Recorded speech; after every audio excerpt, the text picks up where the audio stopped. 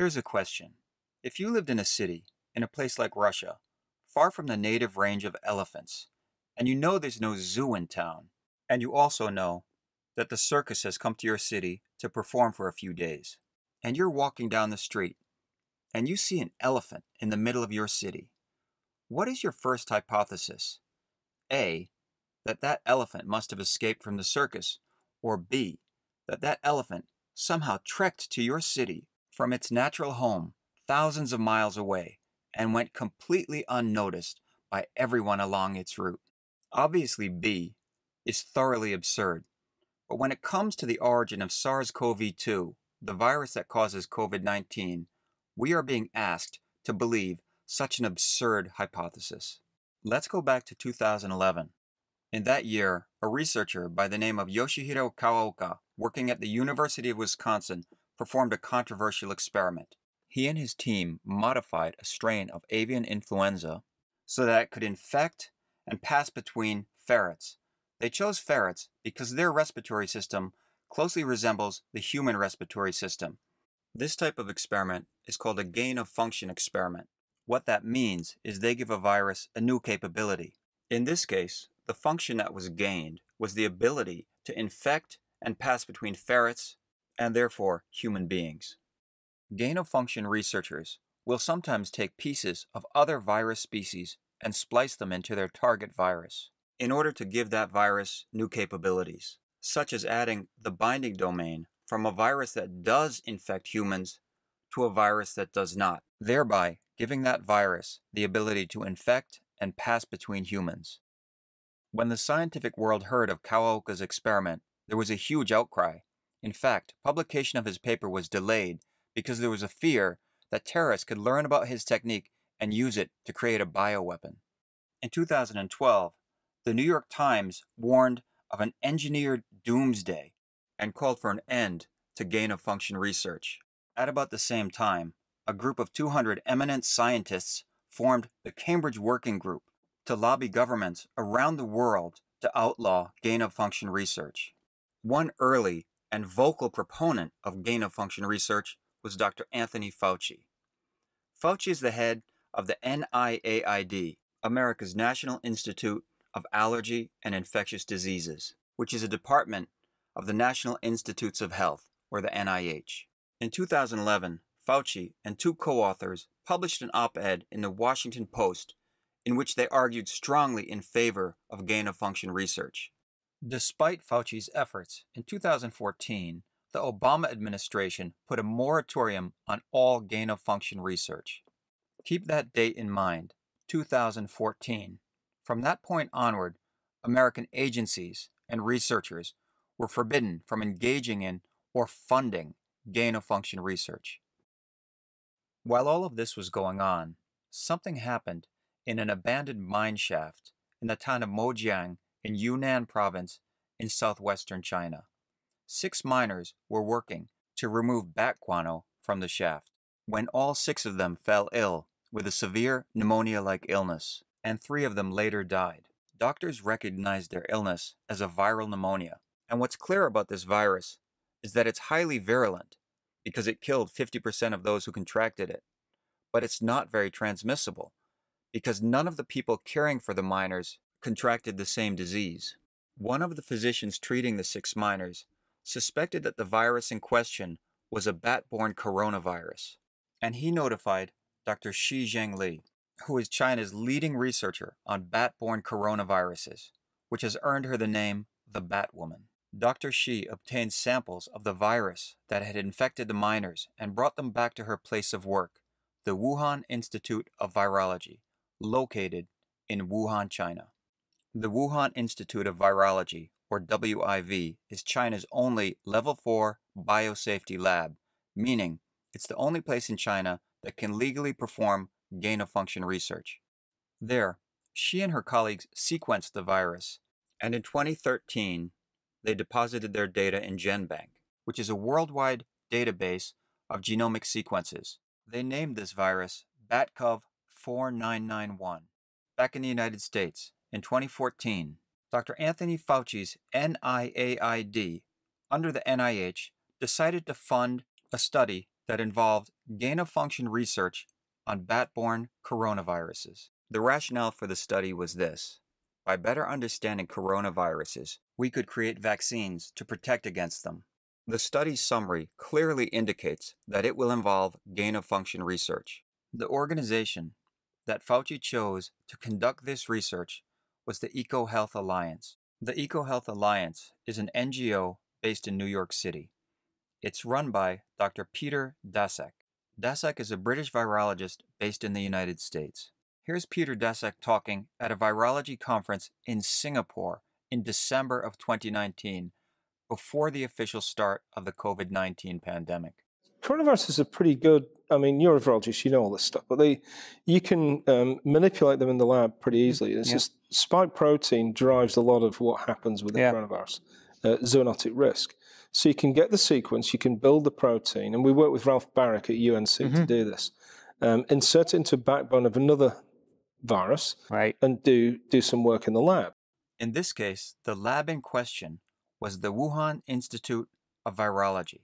The EcoHealth Alliance subcontracted their gain-of-function research on bat coronaviruses to the Wuhan Institute of Virology and the team of Dr. Shizheng Li, despite the fact that the American embassy in Beijing had sent cables to the State Department warning that the WIV did not have a sufficient number of properly trained personnel to carry out this dangerous research. And despite the fact that the U.S. government had put a moratorium on research like this, the NIAID continued to make payments to the EcoHealth Alliance to conduct this research after the start of that moratorium in 2014. In fact, they made 5 payments in total after that time. In 2017, Shizheng Li and her colleagues published a paper on bat coronaviruses. In the funding section for that paper, she clearly lists the grant that was given by Dr. Fauci's NIAID to Peter Daszak and the EcoHealth Alliance to fund gain-of-function research into bat coronaviruses, after the United States government had explicitly forbidden such research. And then, in the fall of 2019, in Wuhan, China, something happened. In January of 2020, Western media started carrying reports of an outbreak of a mysterious pneumonia-like illness in Wuhan, China. It was almost immediately understood that this illness was very similar to the 2003 SARS-CoV-1 outbreak, which was caused by a coronavirus that originated in bats found in southwestern China. Being the leading Chinese researcher on bat-borne coronaviruses, it was natural that Dr. Shizheng Li would become involved. In February of 2020, Dr. Shi and her team published an analysis of the new virus that was plaguing Wuhan. And here's where things get very strange. In that paper, they say the new SARS-CoV-2 virus is 96% identical to a bat-borne coronavirus that had been found in Yunnan in southwestern China. They don't say who found it, where, or when, and they give no reference to the virus in question. They refer to this previously discovered virus as RATG13, and this is where a team of internet sleuths took over. This team, known as Drastic, pored over publicly available virus databases and found the previously discovered virus that she and her team were referring to as RATG13 was Batcov 4991, which none other than Shizheng Li and her team had deposited into GenBank in 2013. So what's going on here? Why is Shizheng Li and her team trying to hide the fact that they had been working with the closest natural relative of SARS-CoV-2, the same virus that had sickened those 6 miners in Yunnan? Here, you can see that RATG13 Batcov 4991, shown here with the blue line, is nearly identical to SARS-CoV-2, shown here with the yellow line. There's only one point on its sequence where RATG13 Batcov 4991 differs significantly from SARS-CoV-2, or, put another way, where SARS-CoV-2 differs significantly from RATG13 Batcov 4991, its closest known relative. It's over to the right side of the figure, where the blue line dips noticeably below the yellow line. This is the area of the sequence that codes for the spike protein, the part of the virus that allows it to infect human beings. When virologists inspected this part of the sequence of SARS-CoV-2, they noticed something very unusual. In fact, it stood out like a sore thumb. There was an insertion of 4 amino acids, RRAR, that was not present in the original SARS-CoV-1 virus or the RATG13 BATCoV4991 virus. To the trained eyes of a virologist or evolutionary biologist, the sudden appearance of this sequence looked distinctly unnatural.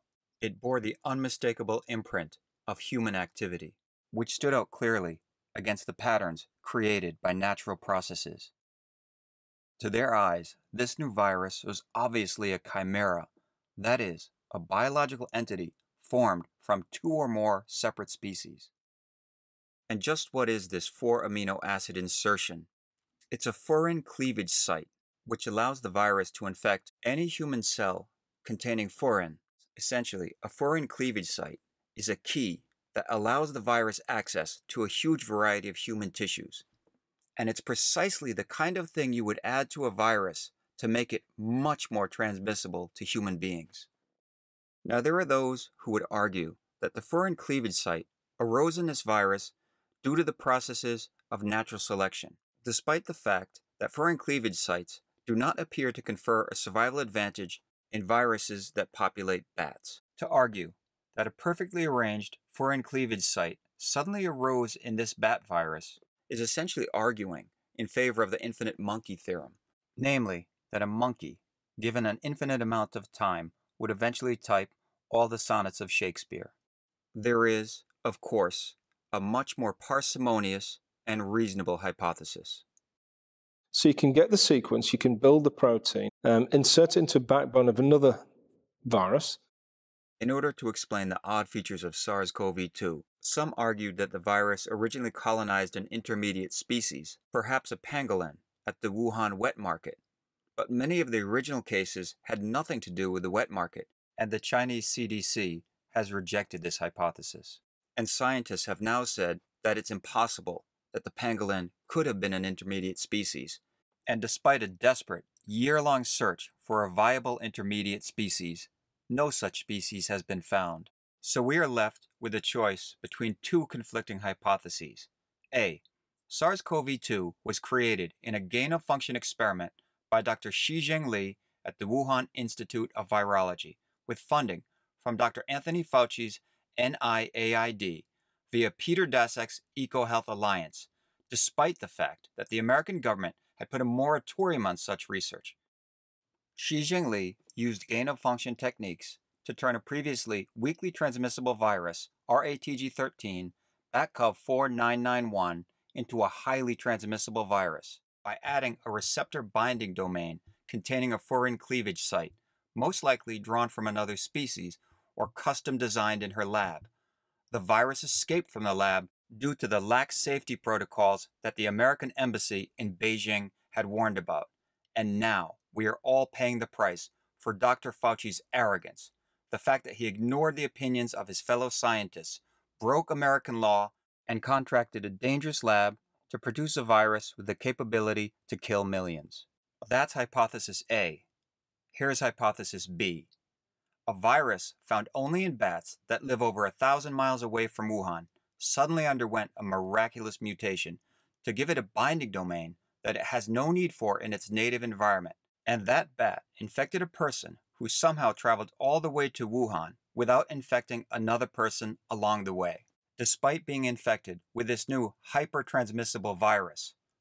Or that virus species down in Yunnan jumped from its natural bat host into an unknown intermediate species. And that intermediate species managed to travel all the way to Wuhan without infecting anyone, and then managed to infect the population of Wuhan before vanishing completely from the face of the earth. Common sense, reason, and all the evidence point to A as the obvious explanation for SARS-CoV-2. But perhaps you favor the second hypothesis. In that case, you probably also believe in flying elephants.